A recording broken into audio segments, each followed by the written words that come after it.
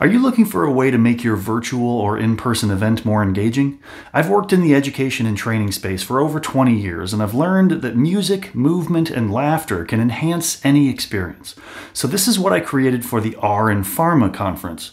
I wrote and recorded an original song about R. You can write reproducible Word or PowerPoint to lighten the mood, or analyze data using Spark clusters when the data is huge.